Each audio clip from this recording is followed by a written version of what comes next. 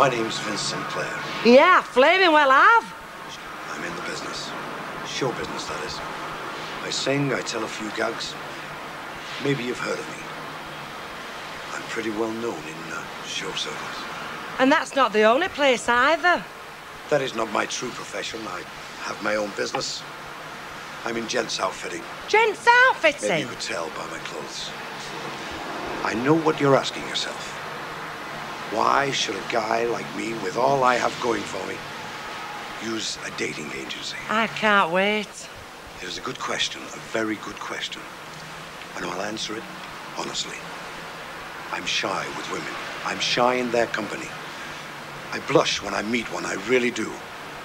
But I have so much to offer. It would be a shame to let all this go to waste.